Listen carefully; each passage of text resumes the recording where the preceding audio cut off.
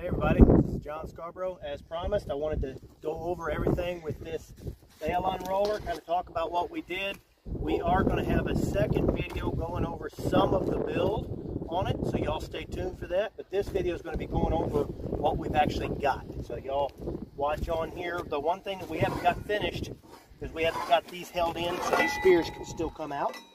So I've still got to get that done. And then I've also got to get, I'll probably have a plate or something welded on this. But this is a guide to keep you from going too low to the ground, keep you from hitting stumps and things like that. All right, so kind of give it a walk around, Savannah, and let's look at it. We've done some changes to this, guys. So I'm going to show you all the different changes here in just a little bit. Like I said, I know that there are several of these online right now. We've got several of these that, a couple different ones. You know, there's ones that I really like, and then there's other ones that I don't. I tried to kind of gear things towards what we face here on our place. We face, we've got steep inclines, really rough ground. Like on our place over here, we've got ground that's just clear cut, nasty ground, big rough holes, and it can be really hard to get in. There's also a lot of creeks to get in and out. So I've modified some things and made some things work for us. Also, if y'all look back at that old video, you know that I built this off of an old Bale trailer spear. So I kind of worked with the parts that I had, okay? So this was an upgrade. I did go ahead and go get a boat winch. I'm really happy that I did this. It's got both, you know, forward and reverse. You can just kind of push down and release it like that. I made it to where you got your D-ring, easy to get on and off. But I went ahead and went with that. The other one had a cable. I didn't like it. Okay, I really like this a lot better with this strap. Another thing that I did here is I went, if y'all watched the old video, I changed my hitch. I did not use the other one. The other one is a Bulldog hitch, okay? A Bulldog hitch is great. It's awesome. It's the best hitch in my opinion. I went with this hitch because although it's not a Bulldog hitch, it's quick release, it's easy to get off, okay? I like that better for this because we don't need a Bulldog hitch on this. We don't need anything amazing on this. The only thing that would be nice to have on this is a rollover hitch, but I didn't put any of that on there. But the ability to take that off really easily is really nice. Another thing I did with this, guys, and I'm going to show you what I did. One of the things is I've seen Bale Unrollers where this mechanism, it goes straight down and fits right over top of this, right over top of your axle. And that's good and bad. The things that I don't like about it is that it puts a lot of your weight forward, so it makes it to where you have to, if you'll watch other videos, you can stand back just a little bit, Savannah. Makes it to where you have to take this and lean it back some in order to pick this up and move it around, okay? And that's because of the weight distribution. The weight is sitting right over top of this. So what I did here, and you can look down in here at this, Savannah. Come on in close. Come around this side and take a look at this. So I took this, we came out about 5 or 6 inches or so, probably about 5 inches from the center. I don't remember exactly what it was. We came out from there and we moved our weight distribution back just a little. We didn't want to go too far or the weight of the bale was going to move it. But we moved it back just enough to set that weight off of there and offset it. Now let me show you what that does for you. Stand back over here, stand and watch. If you want to grab this and move it around, once you say that's latch, you just flip it off, grab it, easy to move. You don't have to adjust anything. You don't have to move any of this, okay? So you don't have to get this balanced back. You can easily take this, store it wherever you want. I apologize for the sound quality in this section. Sometimes when you're working on a farm, the wind can get pretty bad. But you can see here the ability to continue to move this around and how easy it is to get it hooked back up to the four-wheeler. The other really nice thing about this is that I can take this and move it to a hay bale, straight to the hay bale without any problem. And that means that I can do it without backing the four-wheeler up, which I demonstrate in the next clip. But another great thing about being able to grab this really quick is I have already experienced this. When you're in a bad spot that you can't quite get to, so I've got really rough terrain, okay? I had a spot where I had to get across a creek, so I could preset this bale with my tractor get across the creek. Now I can easily get this set where I want it and then bring my four-wheeler up to it, rather than backing my four-wheeler through mud and through all of that and trying to back all of this up. Sometimes that comes in handy. All right, so another thing that I did on this Bale Unroller is I put a nice thick piece of steel on here. This is 1/2 inch thick steel. And the reason for that is I've seen a couple other people, they could take this spear and put it right into there, okay? So I changed that because I don't know where they're getting their bales, all right? But our bales are very tight, okay? Not all of them, but where we're getting them from, I'll just go ahead and tell you, we're getting them from her dad, all right? And her dad does not play around. He gets a good tight bale.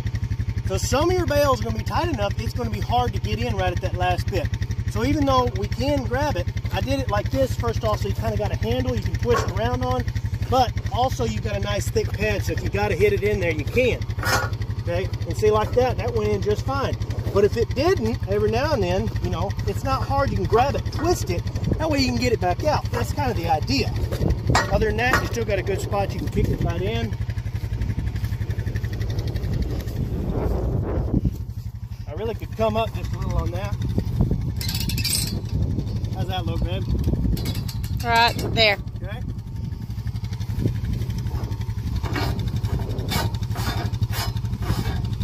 Okay.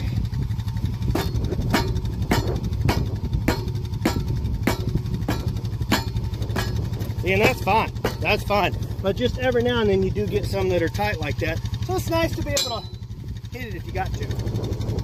All right, so guys, I'm going to show you one of the other things that I really like about this.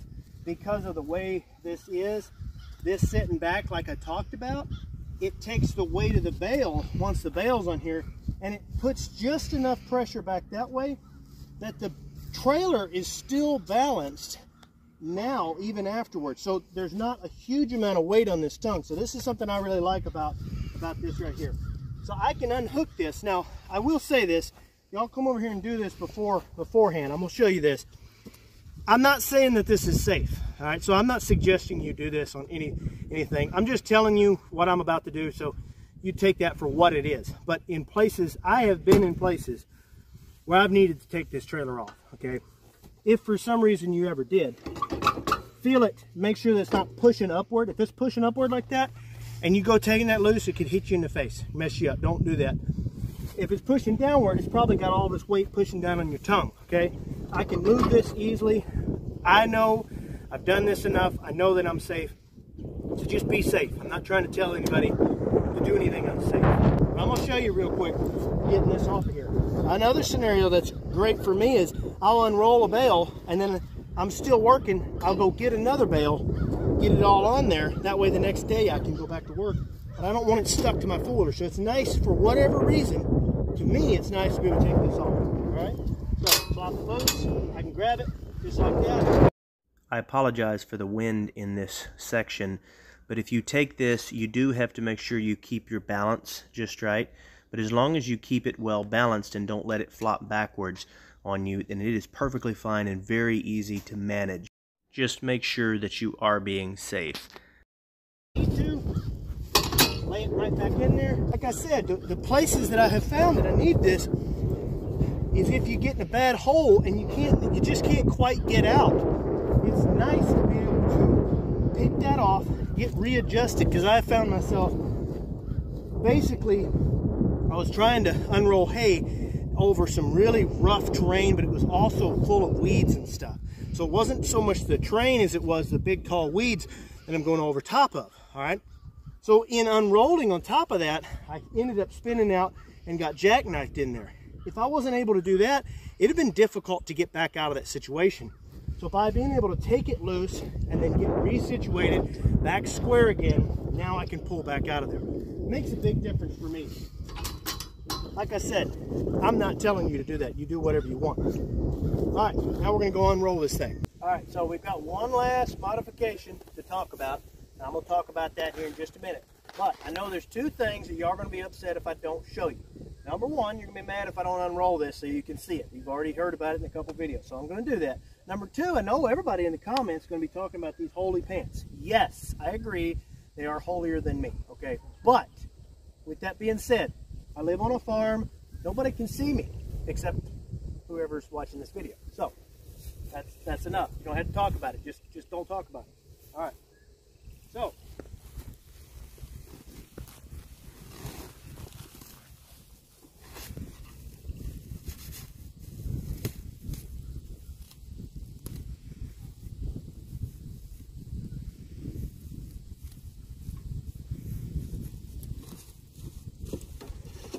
this is pretty much just self-explanatory, obviously.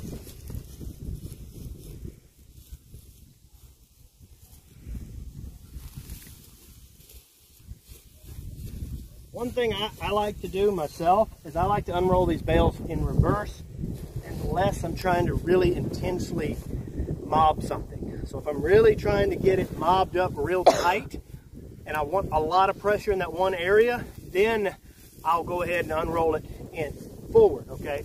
But one of the really nice things about just having a bale unroller, period, I don't care what bale unroller it is that you can unroll it in reverse and really spread that out. Spread the seeds out, spread the fertilization out. You're spreading the fertilization of your cow manure. You're spreading your impact out, especially if you got wet soil. Helps a lot, okay? So now, are you talking about the bale in reverse or the four-wheeler in reverse?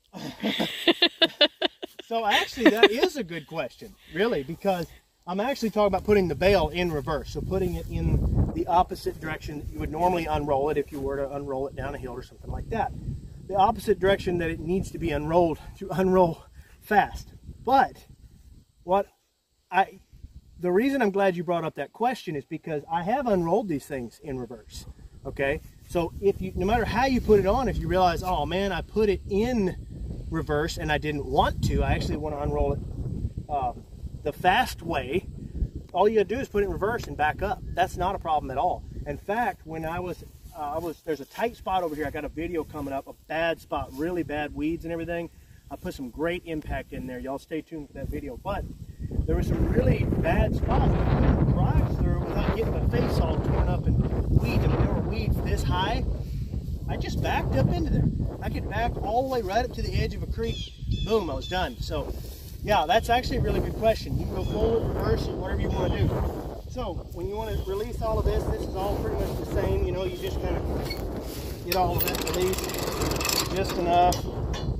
Nothing complicated there. And of course, it's still set to where all of that's easy to get off. That way anybody can take it off. I mean, when you did it, Savannah, you thought it was fairly easy, didn't you? Yeah, it was easy. Okay, good deal. That was one of the things I wanted to make sure was that it was easy enough for anybody to put out hay, because right now with my tractor, the way it is, not everybody can put out hay, okay? I can get my 8-year-old nephew to come out here and feed hay for me, okay? I'm not worried about it. Before, on my tractor and stuff, I just wouldn't have had him do that. So this is nice for those reasons. We're gonna unroll this, and then I'm gonna tell you about the last one.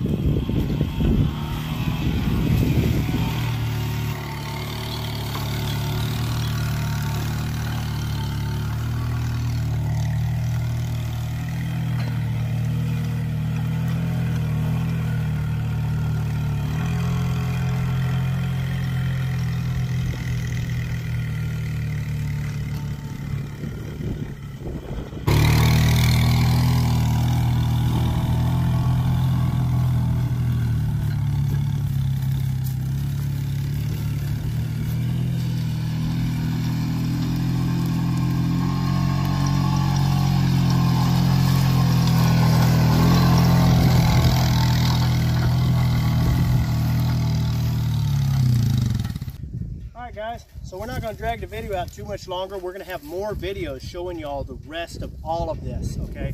But I want y'all to look at how far we got this one unrolled. Some of them unroll more than this. I mean, I've got hay all the way up in here, and I've got hay all unrolled all the way around.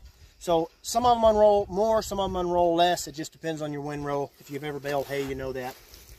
So we're going to show y'all some more, but we are going to end this video here pretty soon once I show you this last little tip. Okay, pick that up. So, let's get to the last point. All right, guys, so I wanted to show y'all this. This is one of the hills that we've got. I'm actually trying to show you. Walk on the side of that hill there, Savannah. Walk down just a little bit. Want to show you, walk down a little bit where it's a little bit steeper, right in here somewhere. Kind of try to give you an idea. It's really hard to tell for sure. When I tell y'all about our hills here, it's kind of difficult to give you a good view. But this is a four-wheeler that I've actually, this is a hill that I've actually rolled a four-wheeler on this hill before, if you're not careful, you know.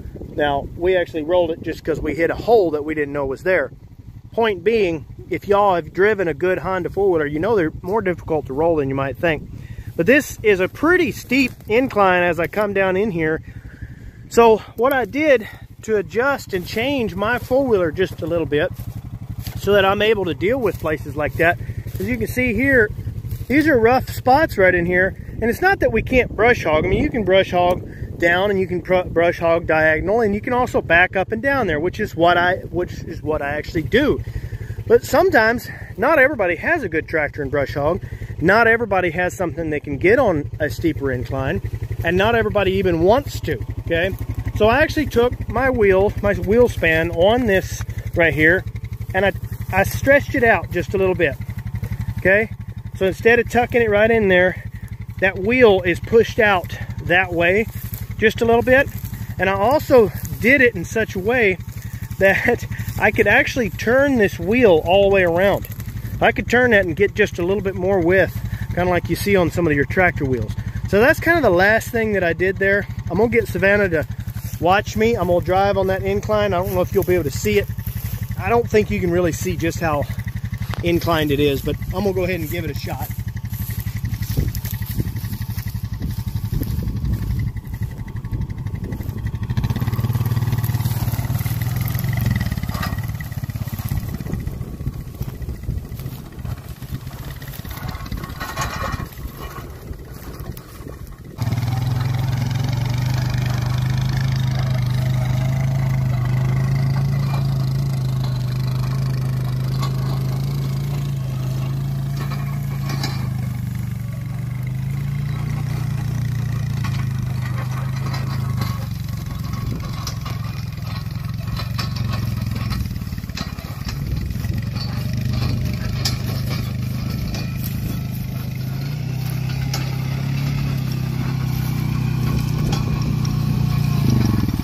That's actually the first time that I've been on a hillside with it. I figured it would handle pretty well, but I haven't put a hay bale on it. I actually wanted to try it without there. Maybe I'll get another video where I'll unroll a bale across it. But guys, I think I'm gonna wrap that up here. I want y'all to do me a favor. I want you to like this video, but I'm asking you to subscribe.